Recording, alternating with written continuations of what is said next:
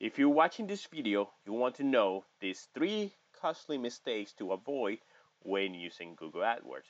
Hello there, my name is Leo, and if that's you, then stay tuned.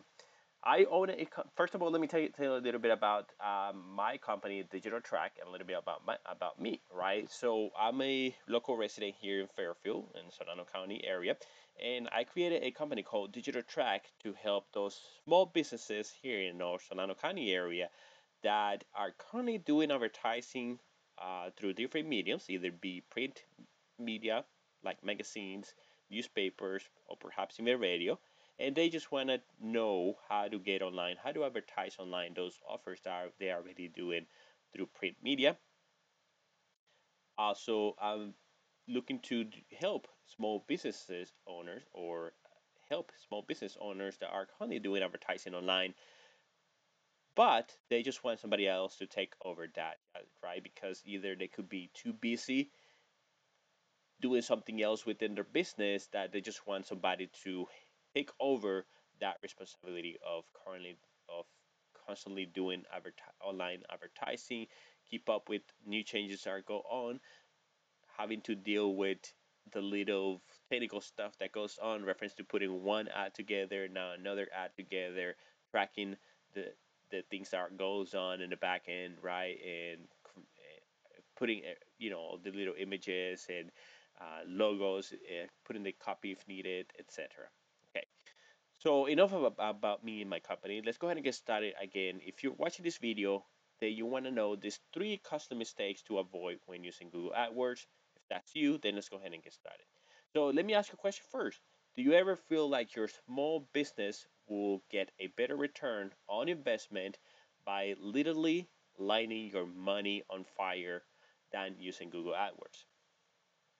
I'm going to give you a minute here. But again, if you answer yes to that question, let's go ahead and continue. You began your AdWords campaign for your small business with the high hopes and you launch it, right? You say you launch it, you were excited, you were thinking, oh yeah, I'm gonna start fulfilling orders, customers are gonna start rushing through the door, my phone is gonna start ringing, but none of that happened, right? Let's say then you went ahead and attempted to fix it. You start using different keywords. You started changing the ad copy a little bit. You started watching YouTube videos or reading some articles and see what other so-called experts were, telling you about something next, what to do next. However, with each new fix, you still spend just more money and time, and even worse, just your patience just got lower. So if this is your experience, don't worry, you're not alone, right? This is something that I myself had to learn from. For example, there was a situation where I was advertising for a bunch of keywords, and that's gonna be actually our first mistake. I was, I, bidding for a bunch of keywords, and then wasn't really congruent with what I was trying to say, and somebody reached out to me for help them to advertise their business with e-com services, right? They were selling stuff online, which is something that I don't do or never done before. But again, because the keywords that I use were too broad, right? That issue happened to me. So again, no worry if you make these mistakes, you're not alone, right? Almost all small businesses make custom mistakes when they start using AdWords. And this is because the AdWords systems penalize you, but at the same, for stuff that we don't even know we're doing, but at the same time, they encourage it, these mistakes. The more you mistakes you make, the more the mistakes you make, the more money they make, right? Because let's face it, they are a business. They make money, excuse me, by people clicking on your ad. Now, this video, what I'm trying to do with this video is to make sure from now on we can understand when we are making these mistakes that I'm going to cover, but more importantly, learn how to correct them to put you in the path to actually get benefit from Google AdWords. So again, as I mentioned before, mistake number 1 that I'm going to cover is using keywords that are too broad. I gave you the example earlier about how I use a keyword just like online advertising, but it wasn't specific to what type of business, right? And I got the call from somebody selling stuff online. AdWords is set by default to have your keywords in broad match.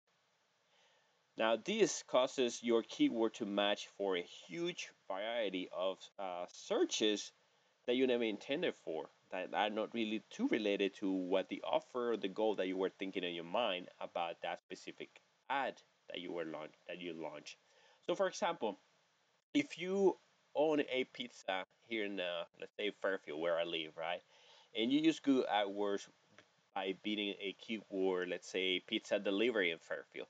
Now you assume that a hungry person out there that is gonna go into Google and type in the phrase pizza delivery in Google into Google, let's say pizza delivery in Fairfield, they do that into Google, right? Type in those words, they will view your ad and order your delicious pizza.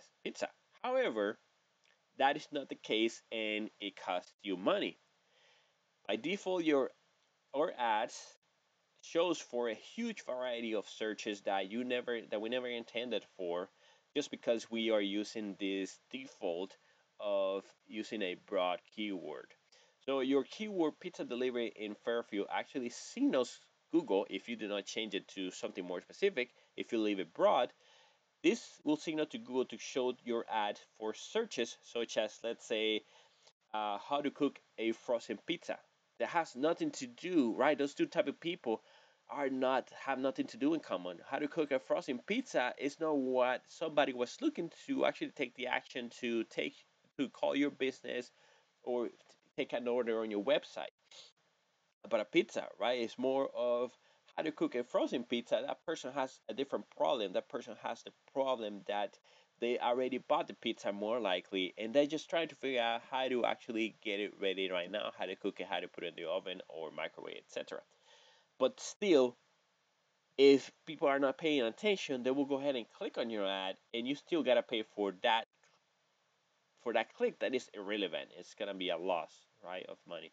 So the discrepancy between the search you intend your ad to show for and the actually searches that trigger your ad is because the AdWords system uses different match type of keywords. So we already talked about the one that is called broad, right? Broad is as it sounds is a broader search.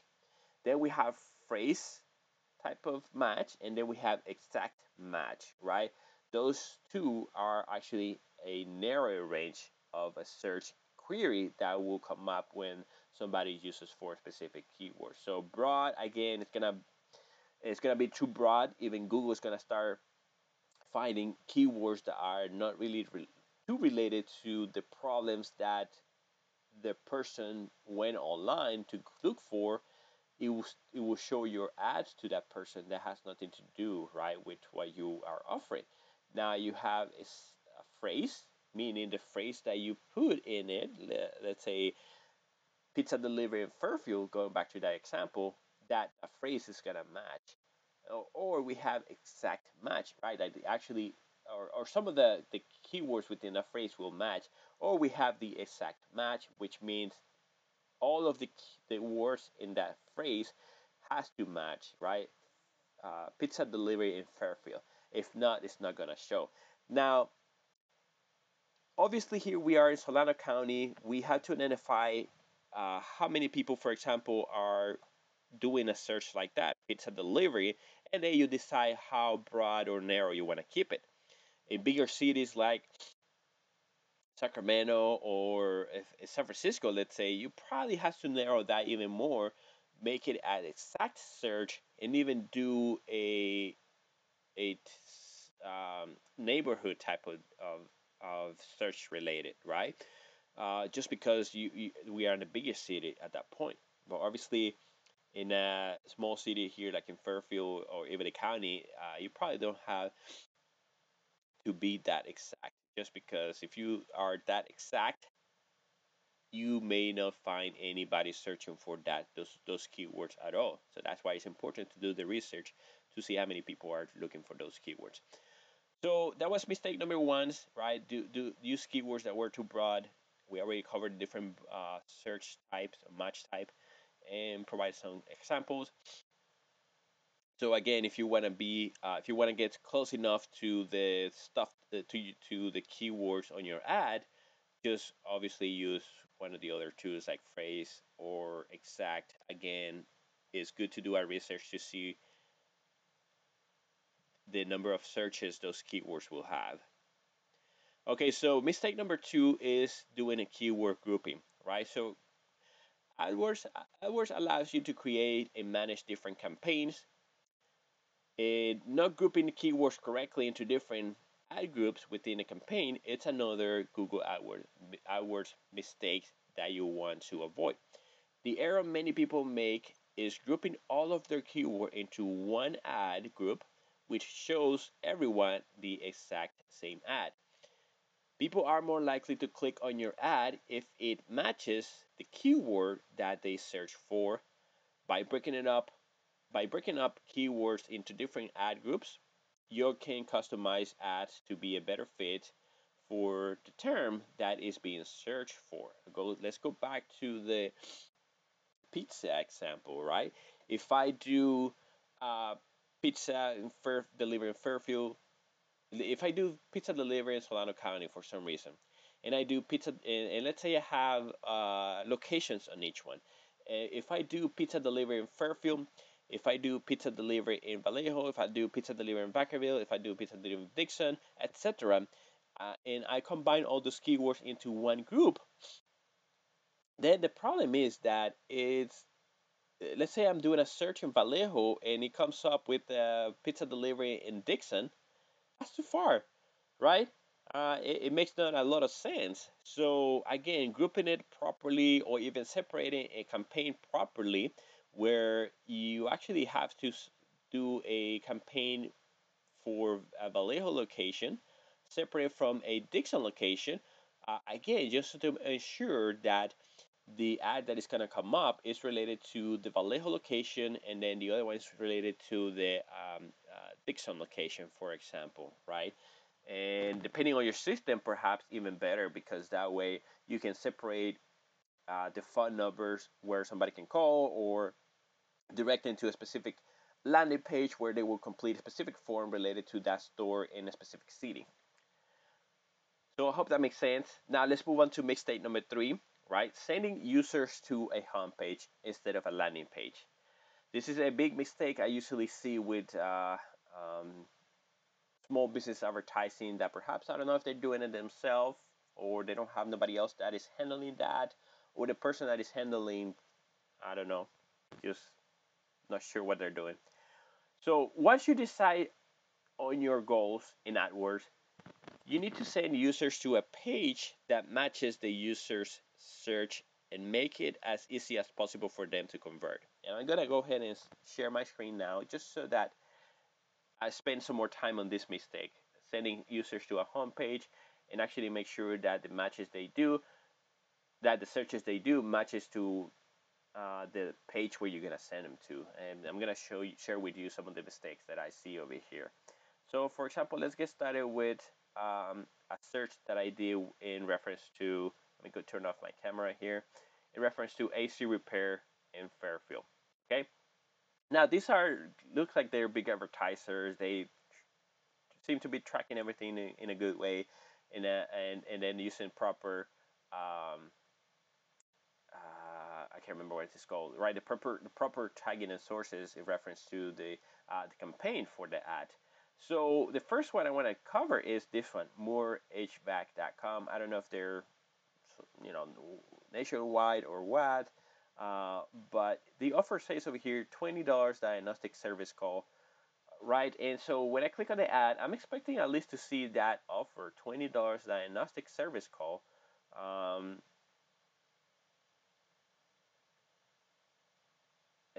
Not sure if they're in Fairfield, but again, they come up. Let's see. Let's say they're in Santa Rosa. I'm not sure if they have an area over here in Fairfield, or if they will make it all the way to Fairfield. See, this is one of the things that if I'm doing a search for Fairfield and you don't have a page that takes me directly to air conditioning repair in Fairfield, instead it says Santa Rosa. Also, we live here in this area. Know that Santa Rosa is very far. 24/7 emergency AC repair may turn into waiting another day just because obviously Santa Rosa is far. And even though this is clean, right? Some information. You have your call the form to complete and a call to action. It looks like they're tracking everything pretty good. You have your phone numbers to call and everything. Even though they're doing all that great, where is my coupon that they promised? My offer, the $20 diagnostic service call. All right. Here's another one. AC repair Fairfield, $30 off. Okay, that's great. That's very similar to what I was looking for, the keywords matches, and here's even an offer to make me click on it. Great, awesome, right? They even incentivize me to click on it. Okay, let me see. Oh, I go over here. Again, there's too much going on. They take me to the regular website. I see all this stuff. I may get distracted by all that. And again, it says Woodland. Where's Fairfield on this page? Huh? And where's my offer? Where's the call to action? Where's the it says contacting us? Oh man, you mean you're gonna make me work and click over here and go to another page to actually get in contact? I mean that's great. You have this chat area. That's good, right? At least I can ask questions. Like where is my coupon? And why is saying AC repair in Woodland when I'm searching for AC repair in Fairfield? Now let's go again. I don't want to. This company probably makes a lot of money, right? They're doing the tracking properly. They're tracking the campaign properly as well. So I don't want to say they're doing anything wrong, right? I'm not sure how much money they make. That's just some of the things that will improve by me looking from a different perspective from outside.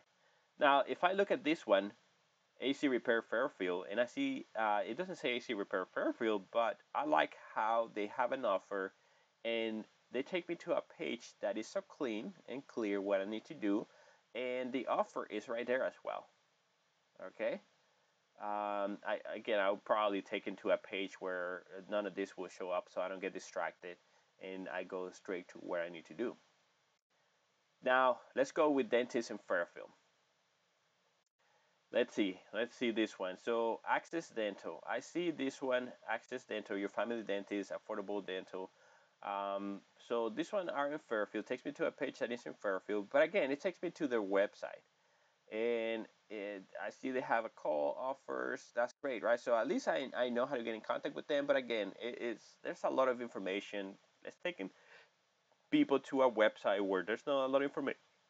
Excuse me, where there's not a lot of information, where they can just go ahead and complete whatever they need to complete. Because if I'm looking for dentists in Fairfield, more likely I need to get some work done. Okay. So this one is not too bad. I mean, at least they track it on Facebook and Google, so that's great.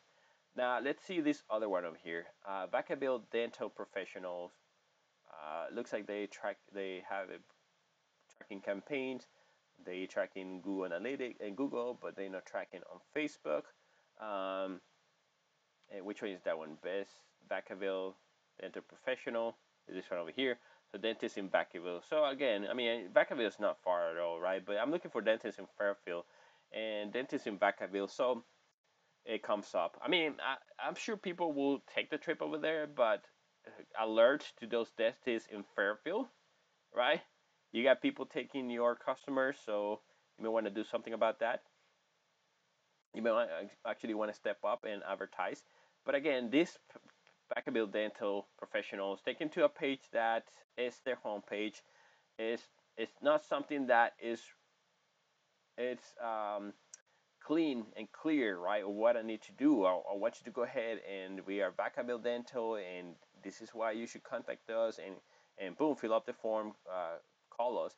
As instead, right, we got all this information, latest news or services. I get distracted with all these buttons over here. Oh, I see your hours. Right, I don't need to know that. I just want to know, complete a form or get a phone number to call you. This one over here, eh, Water, Waterman MFS. It takes me to this page where there's a lot of information, at least in Fairfield. But look at all that. It takes me to all this. At least they have a contacts page over here, right? But it takes me to the main website. They this is costing me a lot of money because they using advertising, but they're not even tracking the visitors, right? So how are you gonna know if your ad is working or no? I mean, yes, you know because you put in money into it, and some people may call, but how are you gonna know if people are calling or um, how are you gonna know the return on investment on your ad, right? Um, so again, yeah, no tracking, a lot of information. Now this one over here, I think is the worst. This one looks like it has a lot of money. Aubrey Dental, and they are in Oregon. Looks like they only tracking on Google Analytics. Um, they don't even have Pixel. So with Google Analytics, I'm not even sure if they have remarketing enabled, right? To where I can have my advertisings follow people online that visit my website. But this is the way to see. They are in Oregon, and I'm looking for. I search for dentists in Fairfield, and their ad come up. So I don't know if somebody watching this video for some reason has some contact with Aubrey Dental Group. Um, well, I'm sure dentists around the area probably won't contact them, right? Let's have them continue waste their money advertising to people in Fairfield, far away from where they located. It says dental group. I don't see any location in here in our area. So, uh, and again, it just takes them to their main website, right? Yeah, it has a book online, it has a contact us. That's great. But again, we're taking people to our main website. It's not matching the search that I did for, which is for dentist in Fairfield, and I just want to go ahead and complete my form or get a phone number to call, as opposed to get taken to all this information that I see over here. So if for some reason you have any questions in reference to your Google AdWords, or you seem to yourself to be doing any of these mistakes, and perhaps would like to take a look, help you out, analyze what you're doing and how it can be improved, feel free to call, right? Visit my website, digitaltrack.co, or call me or text me at 707-410-0307, or email me at info@digitaltrack.co. There's a form there you can complete in case you want to go ahead and get in contact with me, get a free analysis, no obligation at all. And I hope this video was valuable to you. If you have any questions, go ahead and comment below as well. The link should be somewhere out there. If you find it helpful, go ahead and give it a like. Again, my name is Leo with Digital Track. Have a good one. Bye.